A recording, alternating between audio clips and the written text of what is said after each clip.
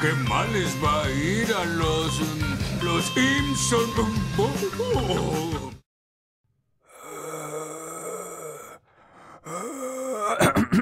Perdón. Qué momento tan oportuno para hablar de un episodio sobre inmigración, ¿no? Con la crisis migratoria en varios países europeos el tema está vigente, aunque ocurre en todas partes y no es nada nuevo. Ya sabemos que los Simpson arrancan historias de los titulares y esta no es la excepción. Tanto la premisa como su detonante fueron tomadas de hechos ocurridos en el estado de California, pero me estoy adelantando.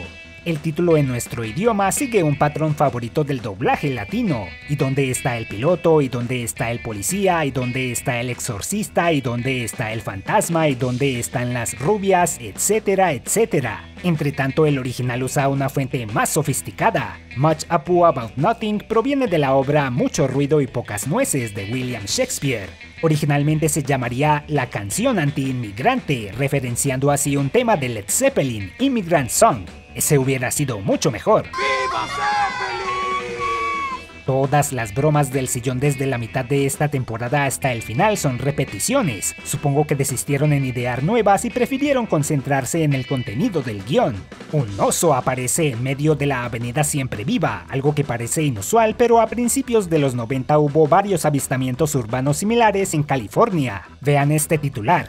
Oso neutralizado por policía en un vecindario de Azusa. 2 dardos tranquilizantes fallaron en calmar al animal. Tal vez necesitaban que el jefe Gorgory se encargara, y no sería la última vez que la policía de Springfield le pondría cargos a un oso.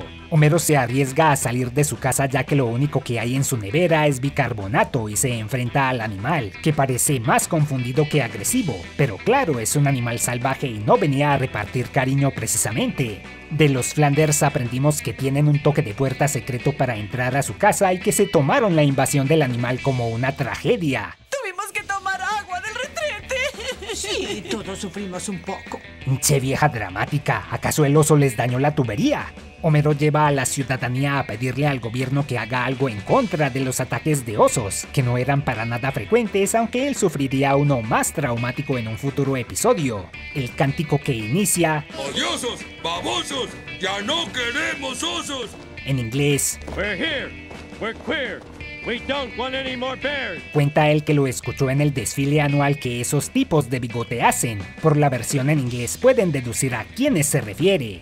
Antes de recibir a la muchedumbre, el alcalde estaba usando corrector de tinta para modificar documentos oficiales, algo ilegal para variar. Moe se queja de que un oso más inteligente de lo habitual le robó su canasta de picnic, y en realidad fue el alcalde Diamante. Eso es una referencia al oso Yogi.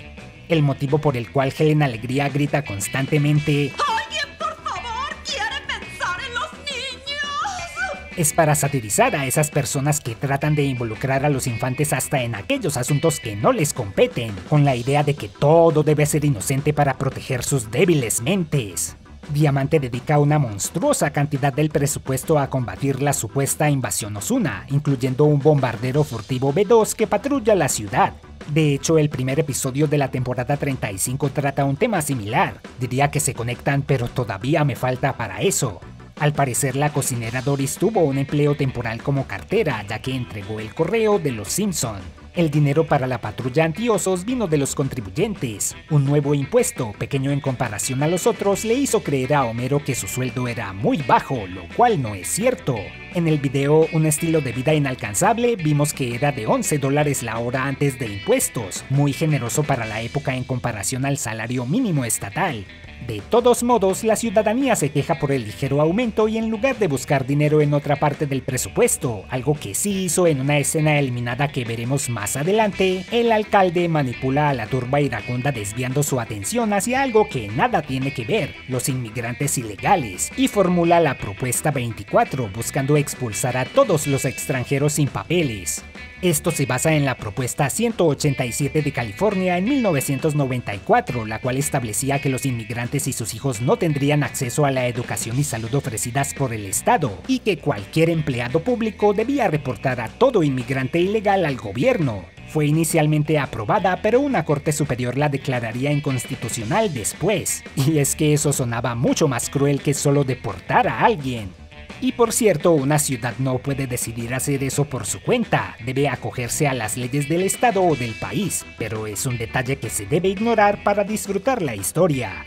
La gente amarilla se inunda de un sentimiento nacionalista irracional. En principio sorprende ver a personajes como Skinner o Flanders despreciando a los extranjeros, incluso a aquellos legales como Uther, pero a veces el patriotismo nubla la mente.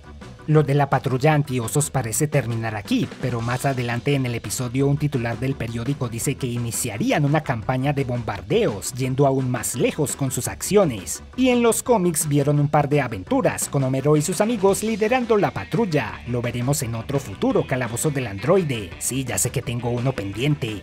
Como era de esperarse, Homero y Lisa están en lados opuestos de la discusión, y esta última menciona que los propios Simpson vinieron de otro país. El abuelo recuerda que él junto a sus padres vivían en el viejo terruño, el cual dije en un video anterior que podría ser Australia. ¡Nuestros ancestros fueron echados de Australia! El bisabuelo Orville decía que la Estatua de la Libertad sería su nuevo hogar, y lo decía literalmente, ya que vivieron ahí por un tiempo hasta que llenaron la cabeza de basura.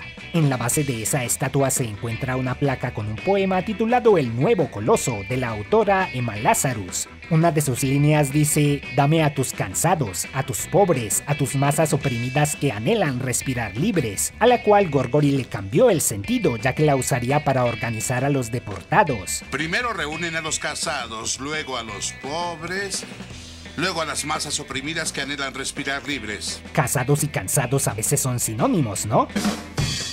A pesar de que conocidos suyos como Apu revelen ser inmigrantes, Homero los quiere fuera, y junto con sus compañeros, que irónicamente apenas pueden hablar el idioma, apoya la propuesta 24, con carteles como "El único buen extranjero es Rod Stewart, cantautor británico", y otro con un juego de palabras en inglés: "Manda tu trasero de vuelta a Eurasia", que es como a veces llaman a la combinación de esos dos continentes. A Matt Groening no le gustó que Apu le ofreciera una botella de la bebida achocolatada Yoo-hoo como ofrenda a Ganesha, porque quería tener un poco de tacto con las creencias hinduistas, pero ya que de todos modos iban a satirizar el resto de su cultura, dejó de darle importancia. Además, la producción, como siempre, esperaba que la bebida les enviara algo por la publicidad gratis, lo cual tampoco sucedió. Apu les cuenta a los Simpson su origen, habiéndose graduado del Caltech, no la Universidad Tecnológica de California, que es de donde proviene esa abreviación, sino el ficticio Tecnológico de Calcuta, más apropiado para su país. Usando una visa de estudiante, fue a complementar su educación al Instituto Tecnológico de las Lomas de Springfield. La producción se sorprendió de que los censores pasaran por alto ese nombre, ya que sus siglas en inglés deletrean una mala palabra. Antes de eso, Apu se despidió de sus padres y de su prometida Manjula, haciendo técnicamente su debut, ya que esto solo fue una broma de pasada. Sin embargo, años después lo volverían canónico, ajustando la edad de Apu para que fuera cercana a la de la chica.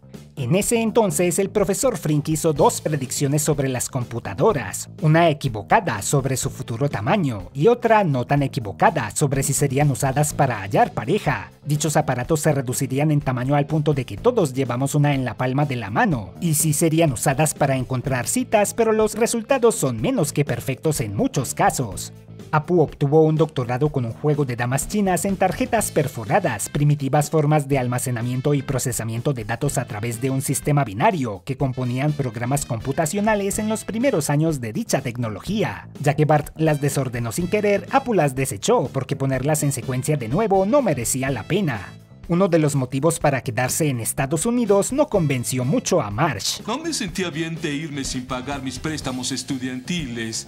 Y tomé un trabajo en el mini super. Ya que los estadounidenses harían lo posible por evadir sus deudas estudiantiles. De todos modos, dice que no apoyará la propuesta 24, lo que Lisa recibe con júbilo. Antes de pedirle un chocolate, me encantan los momentos en donde recuerdan que sigue siendo una niña.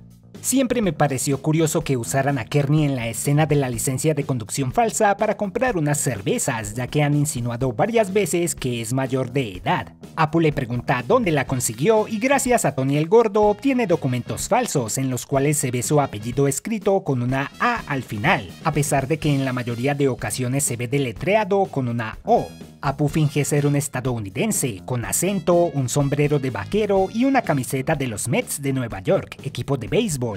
En el futuro haría algo similar. Cuando Bart insultó a la bandera sin querer, Apu tomaría una actitud patriótica, cambiaría el apellido familiar y los nombres de sus hijos, pero eso fue porque la ciudad entera quería demostrar su aprecio por el país. Esta vez fue él solo quien fingió ser alguien que no era para que no lo deportaran, traicionando así a sus orígenes, algo que sus padres le recordaron hablándole a través de una foto de la entonces pareja de actores Tom Cruise y Nicole Kidman. La frase del gato en la otra portada es una que uso con cierta frecuencia en mi vida cotidiana. No cometas el mismo error que yo.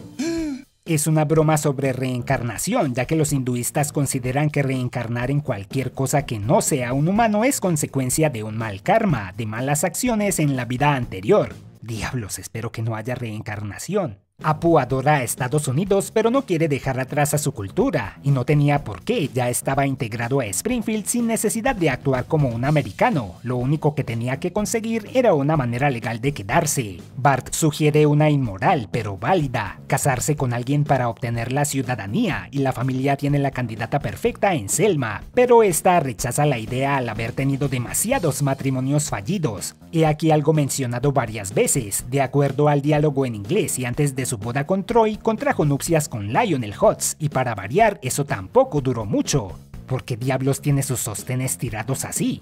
De todos modos, Selma manifestaría interés en Apu durante una subasta de solteros y dormirían juntos luego de la segunda boda de Homero y Marge. Gracias al abuelo, Lisa descubre que existe una amnistía para los inmigrantes que hayan vivido largo tiempo en el país y que solo necesitaría presentar un examen. La producción consideró esto una salida fácil al problema de la trama, pero no se les ocurrió otra cosa, así que lo dejaron.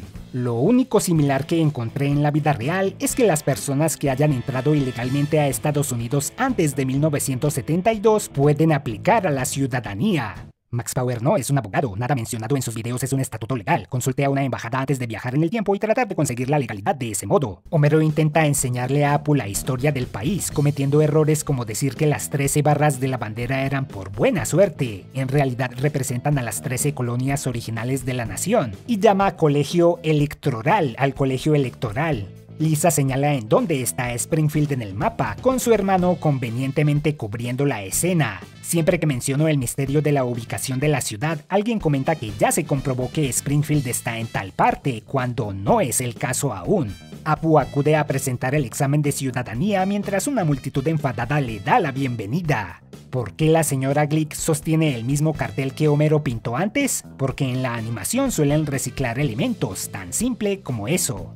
En esta escena comprobamos que realmente no hay un motivo para expulsar a los inmigrantes de Springfield, ya que ninguno de ellos ha hecho algo malo. Bueno, el Dr. Nick Riviera pone en riesgo la salud de sus pacientes con su mala praxis y Moe tiene negocios ilegales que perjudican a algunos, pero el punto es que la ciudad les dio la espalda solo porque les cobraron un impuesto extra de $5. Irónico que Moe fuera uno de los más ruidosos a la hora de deportar a los ilegales cuando él mismo era uno, y su ascendencia parece ser de múltiples países. La parte en la que Apu discute los motivos de la guerra civil estadounidense en el examen oral fue inspirada en algo verídico. Una amiga del escritor del episodio, David S. Cohen, presentó la misma prueba y le hicieron la misma pregunta. Ya que era una historiadora, dio una larga explicación antes de que el entrevistador le dijera: oiga, solo diga esclavitud, lo cual es simplificar el conflicto, pero ese era uno de los motivos, de todas formas. Al ser aprobada su ciudadanía, Apu pregunta en broma por el programa de asistencia social para aplicar a beneficios económicos del gobierno, pero no los necesita ya que él trabaja, a diferencia de muchos estadounidenses que sí abusan de ellos. En medio de la fiesta de bienvenida a Apu a Estados Unidos, Homero da unas palabras y Bart es el único que se ríe de su broma al inicio. Si pudiera decir unas palabras, sería mejor orador de lo que soy.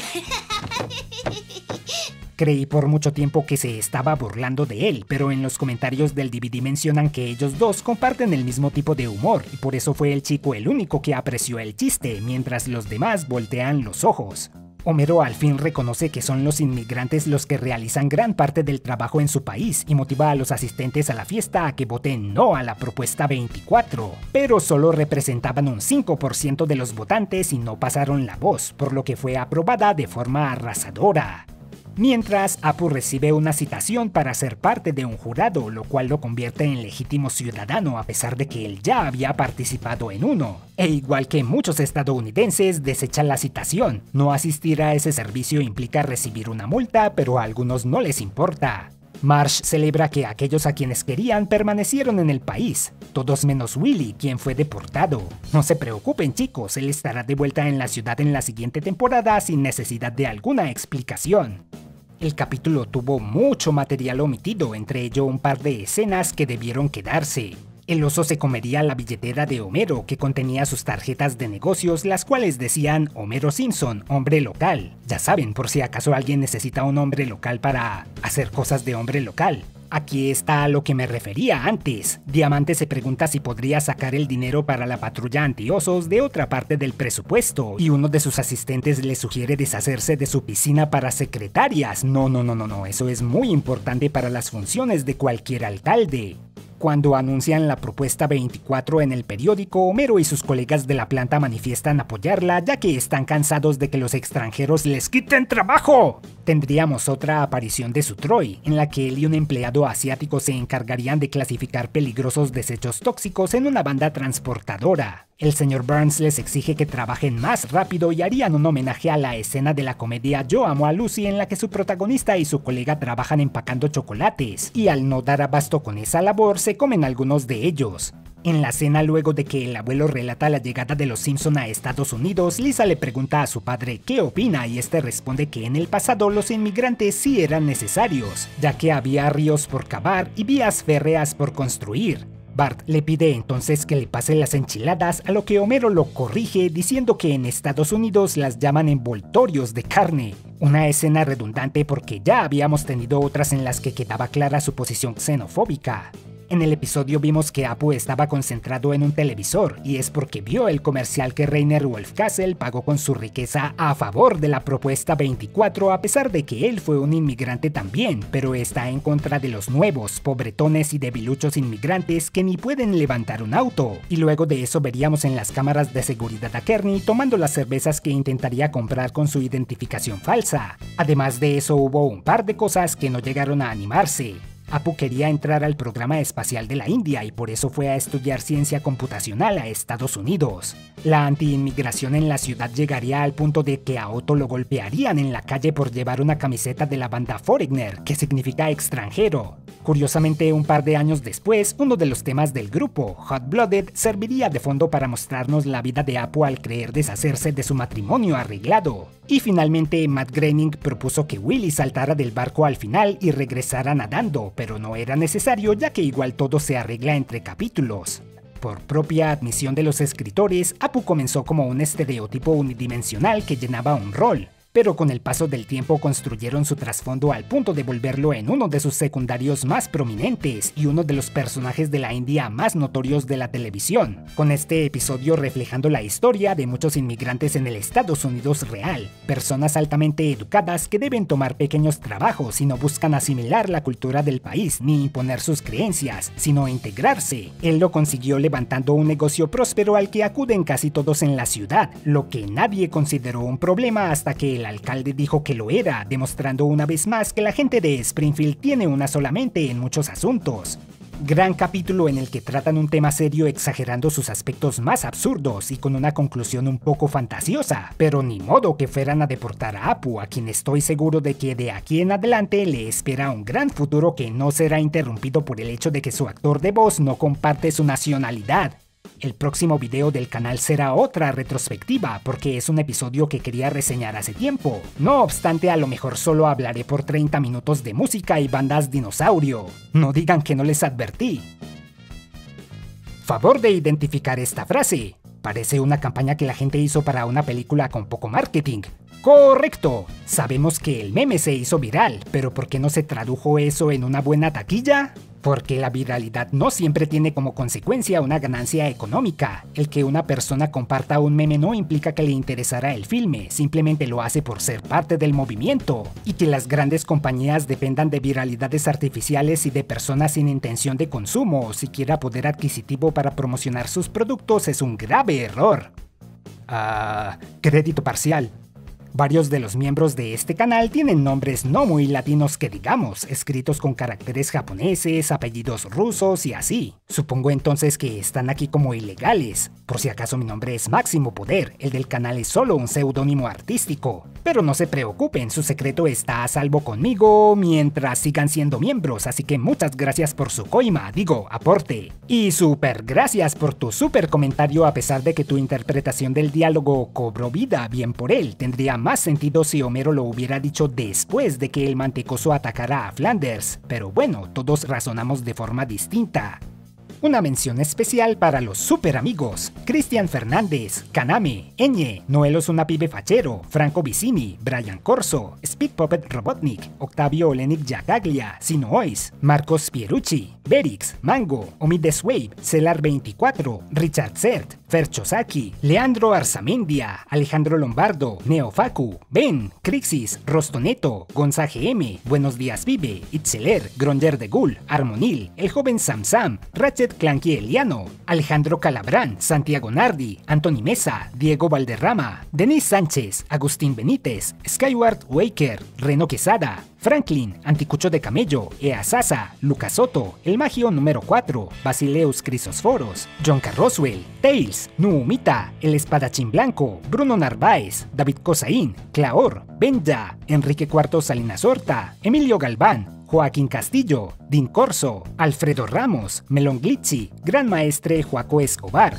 Hart Underblade, John, Catulupou, Francis Canito, Rexai, Farmaecopia, Llano 620, Modalus, Stupid Punks, Frankie Layton, Oscar de Venegas y Cárcamo, Tobias Rip, Pepper, Javier García, Andrés González, Enrique BXD, Eduardo Juárez, Rubgeon, Isael Méndez García, Nano Kai Rojas, Matías Coronel, Hey Kaiser 19, Danux, Diego, Pablo Jerex, Jeruxa V, Mario Marino, Tommy JB, Rindexer, Guti, Giorgio Castilla, Sei Shiny, Loki Chris, King Noel, Enfermero, Gato Enojado y los nuevos, Alegale, Eliezer Tapia Machicado y Andrés Paoloski.